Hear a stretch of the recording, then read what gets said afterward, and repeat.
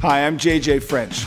Actually, I'm John J. French. You may know me as the guitar player in Twisted Sister, one of the most successful heavy metal bands of all time. What you may not know is I also manage the band. I own the name Twisted Sister. I'm also a writer. I'm an author. I write for several publications, most notably Inc.com. Why would a magazine like Inc.com, a business magazine, ask me to write about them? Because they love my perception of business acumen through the prism of rock and roll. And how did that all come about? Well, that's an interesting question, and I'll tell you.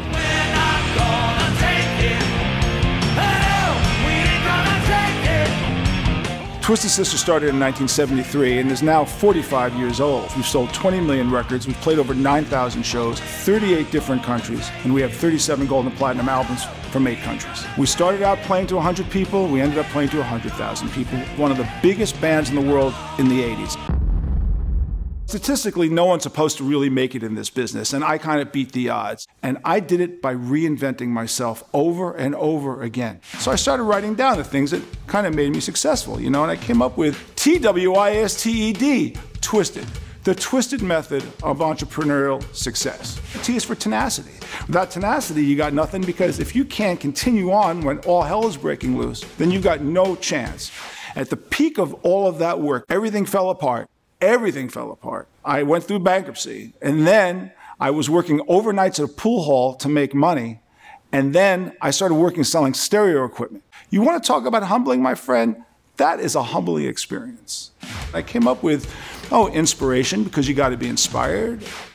In 2001, following 9/11, Twisted Sister had not been together for about 12 years. I got a phone call from a local DJ who said, if you guys could kind of get together and reunite, we could raise money for the Widows and Orphans Fund for the New York City Police and Fire Department. And even though we had gone through a horrible breakup, word gets out that we reunited. And we get calls from all over the world to headline the world's biggest festivals. And that's what we've been doing for the last 14 years.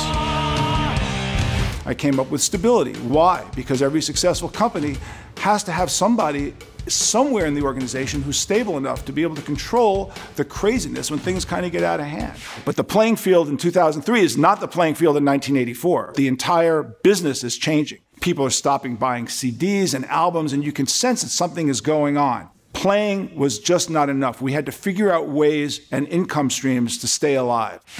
T for trust, because your partners really have to trust you. They have to trust your vision, and they have to trust you financially. We went from being a rock band to a licensing machine. We started to really understand the power of our music, the power of the logo, the power of the image, and we transformed ourselves. Discipline. And you say, discipline? You're a rock and roll band. What the hell is discipline to a rock and roll band? Well, discipline is absolutely everything. We recorded the entire Stay Hungry album, released it, called Still Hungry, and we sell those masters to keep 100% of the profit. This is the world we live in. If you don't reinvent, you're lost. Everything is changing. It's changing constantly, and so you have to reinvent all the time. When we started in 1973, we were a heavy metal band, but now we're more than that. We're a heavy metal brand. So you could ask yourself, why should I take advice from a heavy metal rock and roll musician? Because you're taking advice from a heavy metal rock and roll businessman. And I can show you the tools that you can use to make your business successful and to keep it successful by reinvention.